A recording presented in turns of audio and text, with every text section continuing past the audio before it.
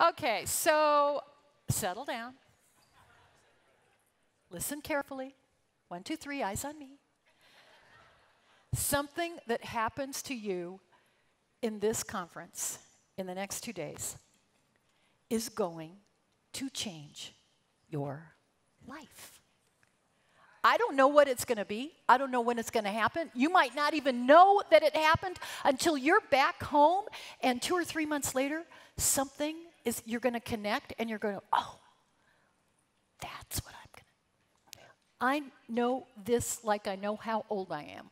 Something that happens to you in this summit is going to change your life. And by the way, I know exactly how old I am. I thought growing older would take a lot longer, you know? But I noticed that people my age are so much older than I am, so that's helpful.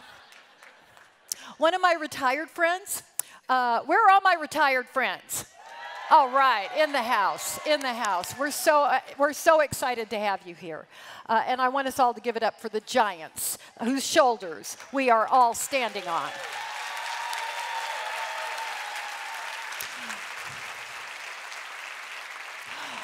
One of my retired friends said, I know it seems like as you get older, you get grumpier. It's not true. You just get more like yourself. Okay? Which maybe explains what's happening to me, because I've been in a bad mood for about a year now. You know what I'm talking about? So I keep throwing things at the TV, and my little sister says I need anger management classes. I don't need anger management classes. I need Donald Trump to stop ticking me off.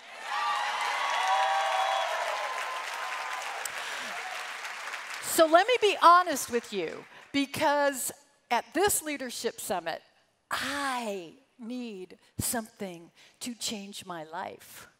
Because I'm an emotional person on any given day. But I'm starting to get a little too much like myself. I have been hit with more emotions this year: anger, grief, bitterness, denial. By the way, later on in the evening, there will be a reception, and we've purchased Prozac salt licks for the different tables, which I know that you'll enjoy. So let me just tell you, I need to find a way to take all of these raw emotions, because I do not want anyone to control me. I want to be in charge of myself, and I want to use the energy that's coming from all of those emotions so that we can actually move ahead to something better. So I am here to learn, and I might not even know what I need to know until it's right there in front of me and something connects in my head. This is a leadership summit. You are not here so that we can make a leader out of you. There is no one in this room who has not already demonstrated remarkable leadership. We did not pull your name out of a hat. You know that. You impressed somebody. Somebody in this room told you you should be in this room. You came. And some of you walked into this room going, I have no idea why I'm here. I have no idea what's going to happen. And you came anyway. You came anyway. You showed up. And that means you are open to whatever might happen. There's some research that is going to thread through this experience that you're about to have. The most successful leaders in our union, we studied them, and they all, as different as they come, they all have certain competencies, certain skills in common. They are advocates to their souls, right down to their underwear. They're going to advocate. They see something that needs to be done, something that's not fair, something that their members or their students don't have, and they're going to go out and they're going to fight for it. They understand that they've got a stewardship role, that our members have entrusted them with resources so that we'll have something that we can use to make things better. They have to have a good business sense, that respects that trust. They know how to communicate. They know how to explain something complex in ways that command attention. People listen to them. People learn from them. They know how to bring people together when it's time to make a decision, and we want to have a fair decision. We call it governance and leadership. They know how to work within the rules that people trust, and when necessary, they know how to change those rules. And the whole goal is to make sure we have honest conversations, that we exchange ideas, that we make decisions that make sense, and that we move forward. And they are professionals. People trust that they know what they're doing. They demand respect for their professional voice. They know how to organize. They do it in their sleep. They take all that's in them, the advocacy, the professionalism, the communication skills. They take all those competencies and they organize people and resources and projects and communities so that something gets done that needed to get done. I know, thank you, Utah. Yes. I love them. I love them. I'm hoping anyway that as I went through these competencies that you recognized yourself in there. And maybe you recognize some of your talents more in some than in others, but it's all in here. And what we want you to do in these couple of days that we're all locked together in this little community, we want you to be more conscious about your own skills, the ones that you have as naturally as you breathe. You don't even pay attention to it because it's just the way you show up. But we also want you to think about maybe something that you could use to exercise, like a muscle that needs to be exercised. Think of this as yoga leadership. Okay, yes, we'll do something. Namaste. I can't do it. So, let the stretching begin. Think of a time. Think of a time when you were called on to lead. Better yet, think of a time when nobody called on you to lead and you just couldn't help yourself. You just jumped right in. And people were, you know, where did this person come from? You know, if you start to unpack a real situation where you showed some leadership, you're going to find examples of all those competencies in how you handled that situation. Our folks that are pulling this summit together, and let's hear it, for all the planning committee, the staff, oh my gosh. You know, the logistics of getting, you know, over 2,000 of your best friends in the same room is really fun. They're the ones that ordered the Prozac salt licks, of course, but you know, they asked me, they said, Lily, if you're going to ask people to think about something in their experience of leadership, we want you to share something. And I started thinking, and I went, oh, that would be Mr. Rasmussen. Alan Rasmussen taught 4th grade next door to me at Orchard Elementary School in 1980, none of your business, when I first started teaching. And I was not elected anything. The only thing that qualified me as a leader was that I had a big mouth and a lot of opinions. I was actually overqualified. And Alan was my mentor just because he was next door to me. That's the way we picked mentors. It was the person that you went when something wasn't working. And he was patient and professional and wonderful. And he was a very, very busy man inside the classroom and outside the classroom. He was the father of 5 children, all boys. Elementary teachers, all boys. Okay, we know what that means. His wife, Laura, did not work outside the home because she was a full-time, very hard-working stay-home mom. But luckily, Mr. Rasmussen, of course, brought home one of those big, fat, juicy Utah teacher paychecks. So, of course, they were living the high life. His son, Danny, was 5 years old.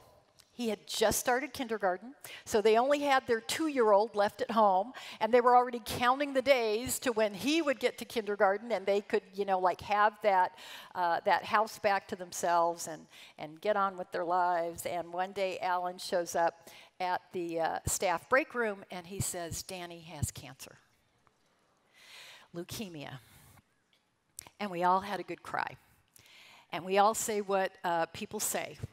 And we said, let me know if there's anything I can do to help. And he said, pray. All we can do is pray. So Danny starts treatment. And chemo is pretty tough on anybody, on a little 5-year-old body. That was tough. Alan and Laura both wanted to just hold him. And Alan goes through the 5 days of family sick leave in our contract pretty fast.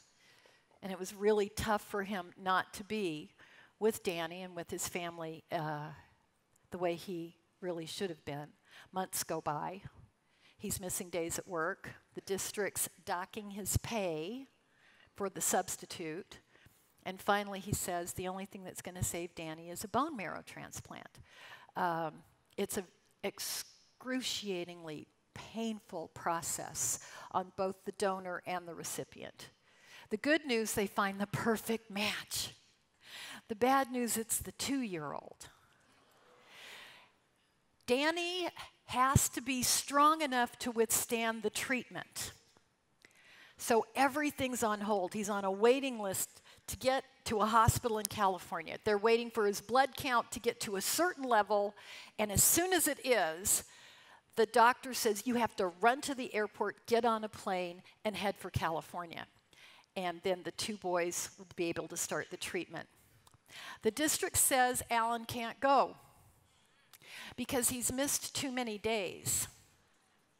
And they've started to dock his paycheck, not at the substitute rate, but at his daily rate. So they're paying the substitute, docking his daily rate. They're making money off of this family's misery. And Alan's just tired. He just wants to be with his little boy. He's already grieving. And he's my friend. And I'm going to do something about it. I advocated for him by sermonizing with our colleagues about how crappy the district was treating him. And that was fun. And then some of my friends at third lunch started talking about their 5 days of family sick leave. Some of them didn't have spouses, didn't have kids. They never used them. They said, in a very business competent way, you know, the district budgets for all of our family sick leave. Too bad we can't just donate our family sick leave to Alan. And I said, why the heck not? And I didn't say heck. I said, we could organize that. And we all voted then and there at third lunch that we were going to donate our sick leave. Like we were elected governance, which we absolutely were not and had no authority to do that. Luckily, we did not care. I typed up a petition on a very special machine called a typewriter. And when I made a mistake, I took a little bottle of white paint called White Out. I'll be explaining those historic terms to our millennials later in the program. You could sign this petition if you wanted to volunteer your family sick leave to Alan. And I went from class to class, and I communicated with my colleagues why they should sign that petition and what would the rest of us would think of them if they didn't, which makes you very popular. And 36 out of 38 people at Orchard Elementary signed that petition. And I called the superintendent's office, and I asked him for an appointment. And I had a plan for a little group of us to go and make the case to the superintendent directly that we were professionals and we needed to be able to care for our own sons and daughters as well as our students. And I got an appointment for the following week, and Danny died that weekend.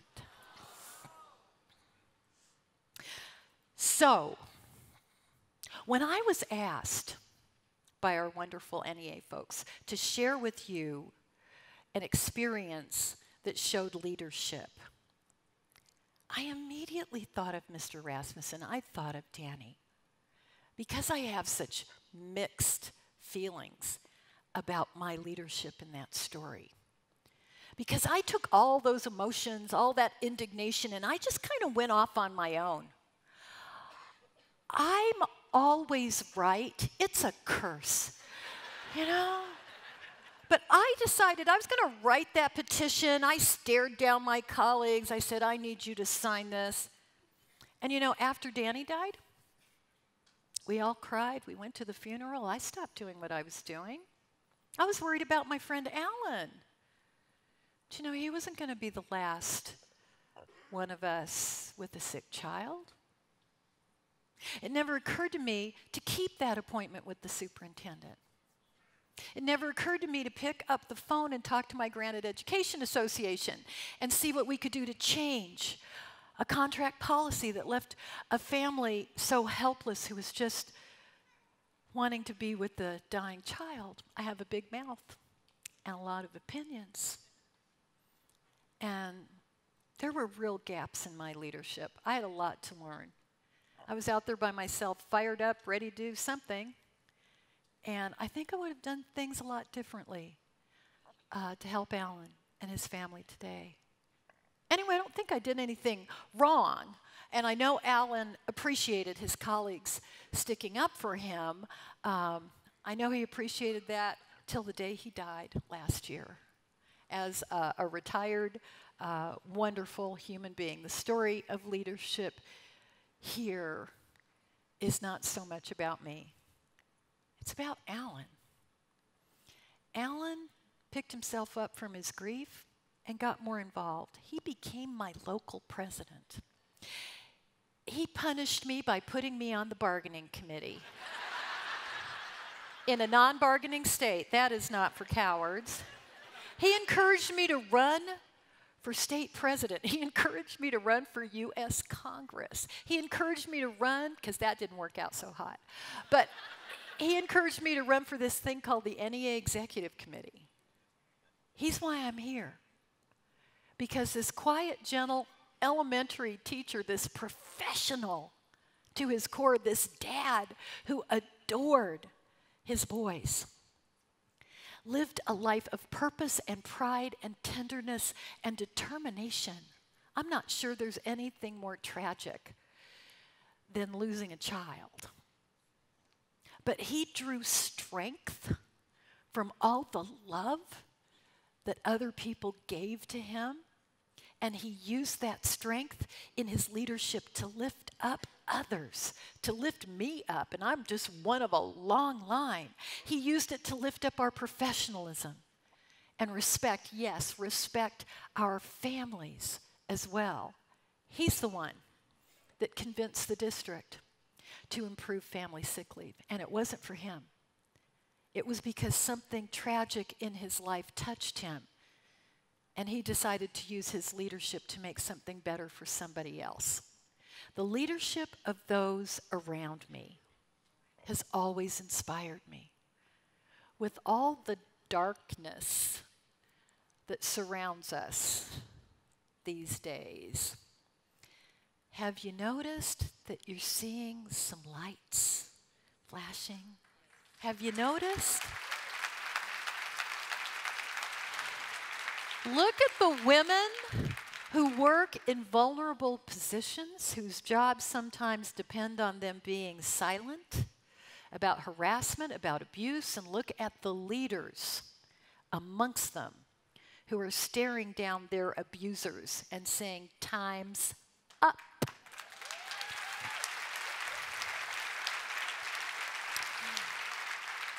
Look at West Virginia. Oh, give it up for West Virginia. Where, have we got West Virginia in the house here? Have we got West Virginia?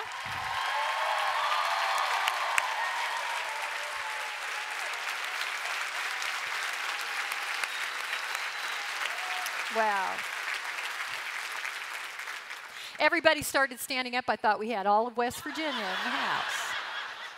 Some of the most unappreciated, underpaid educators in the country decided they would stand up to those powerful politicians. And the leaders in West Virginia made that powerful case that professional pay is actually important to attracting and keeping quality teachers and education support professionals. And they won.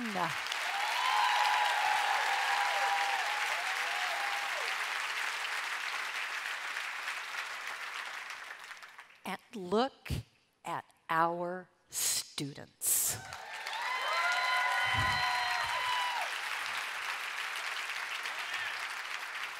Starting in Florida, but from sea to shining sea. Did you see those students?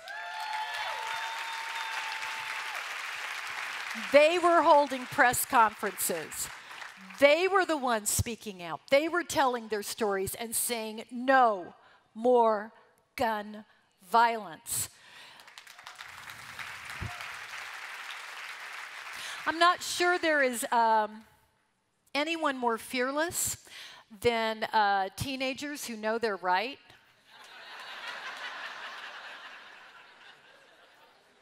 These young people are not going away. These young people are woke. They are woke.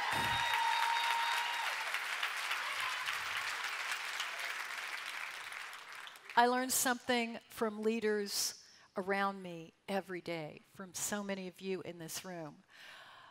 And you'll learn something from those strange people that are sitting around you, even at this moment. Look to your right, look to your left. Yes, I'm talking about you. You're going to see something that happens. You're going to see it with new eyes. You're going to see something that inspires you. And it might be, you know, like someone sitting next to you right here at the bar.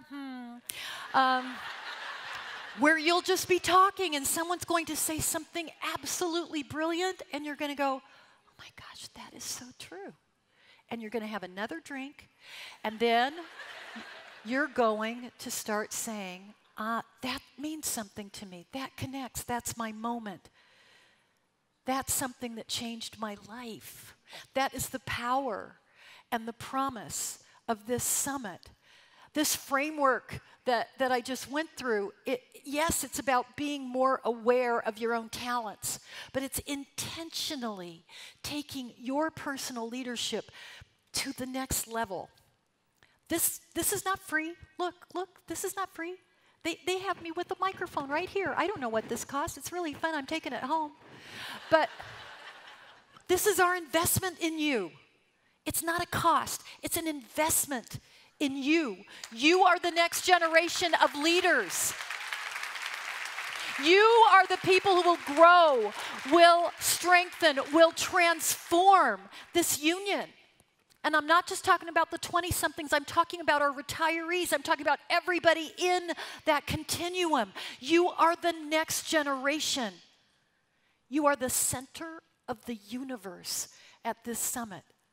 Be wide open to that something that's about to change your life, that's about to change the way you see your own leadership. Be open to taking a leap of faith to the next level.